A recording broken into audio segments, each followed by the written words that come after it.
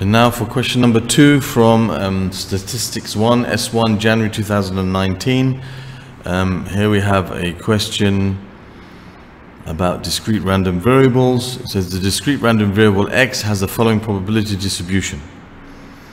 Okay, and it says find the expected value of x. Okay, now at first sight you might think, hold on, how are we going to do this? We have these unknown items here, and how is it we can find the expected value of x when it's going to be the product of these all added together? Well, it will work out.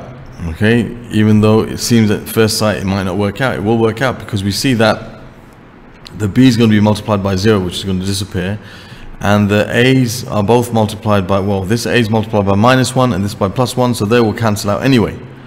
Okay, so if you look at the expected value of x, which I'll write over here, although I'm supposed to really write it down there, but so we can see what's happening, you've got -2 times 0.15, and then you're going to have plus -1 times a, and plus 0 times b, plus 1 times a, plus 3 times 0.4.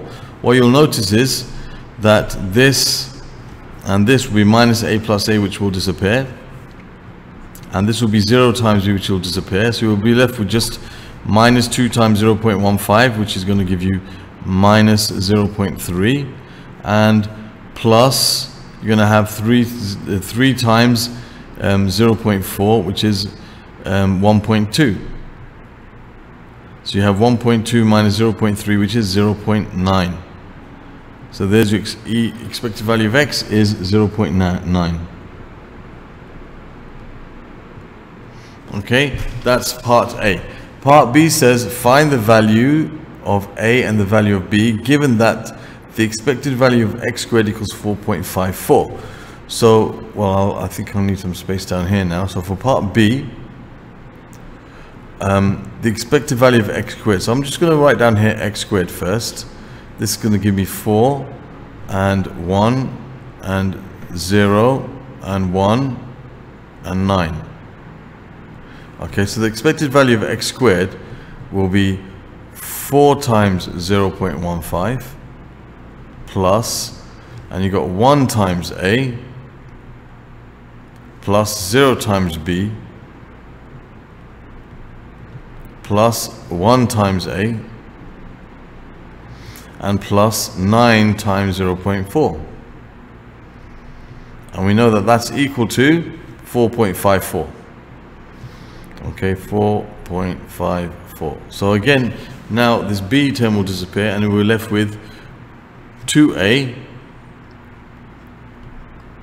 plus 4 times 0.15, I think that's 0.6, and we got 9 times 0.4, which is 3.6,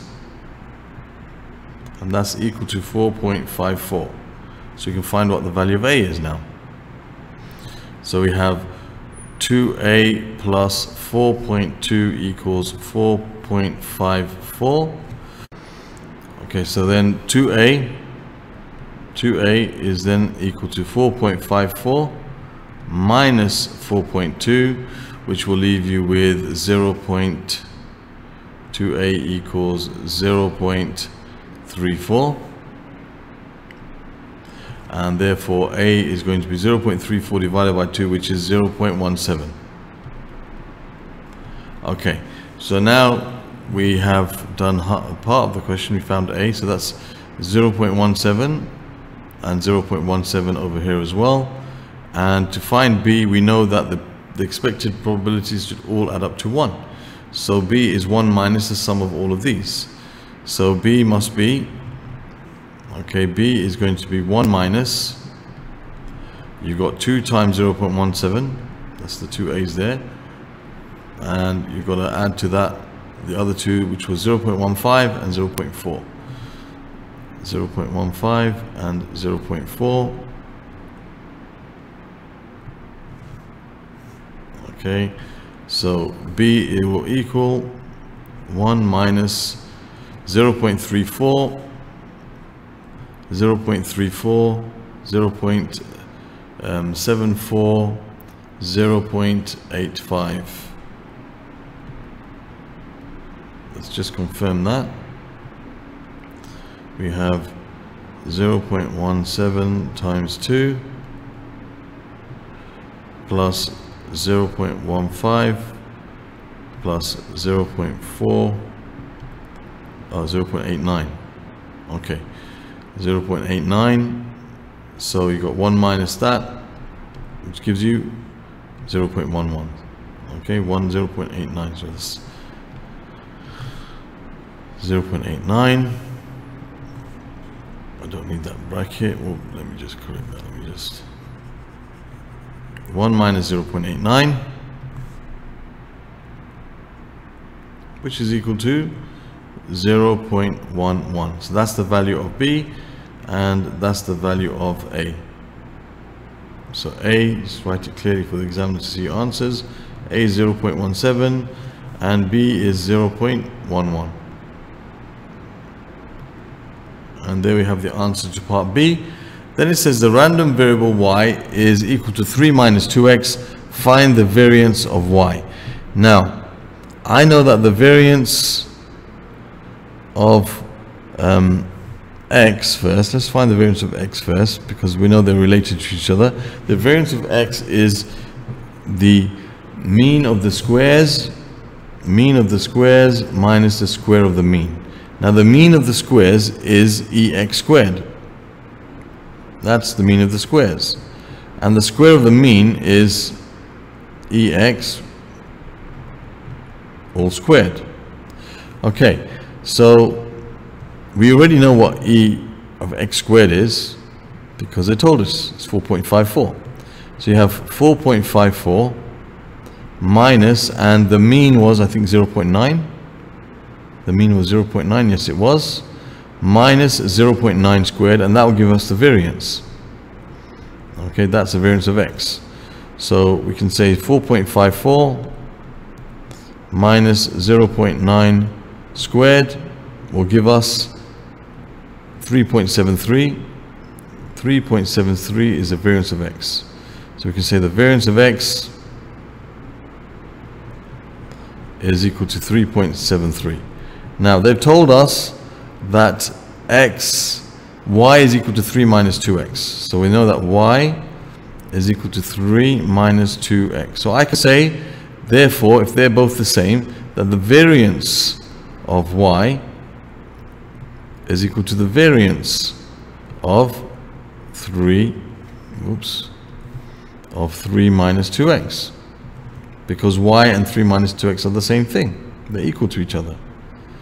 Okay, and if you remember from what we learned in terms of variance, okay, the coding on variance, if you have 3 minus 2x, okay, adding something to the values, adding something to the x values does not change the space between them. Variance is a measure of how spread out the data is.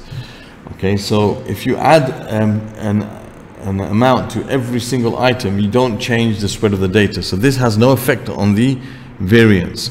But multiplying each value by a certain number does change how spread out the data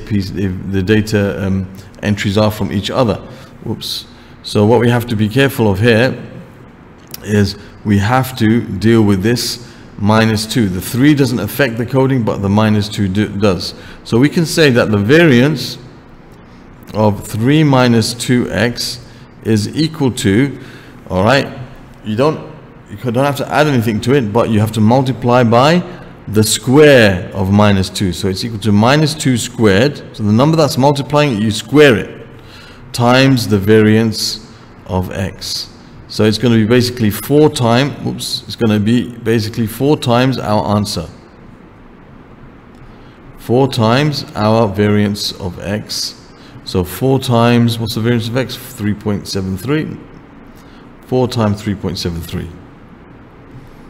4 times 3.73, and that will give us our answer. So we take this answer and multiply by 4. That's going to be 14.92, and there's your answer for the last part of the question. Okay, so there we have it. That's the answer to this whole question number 2. I hope that was clear.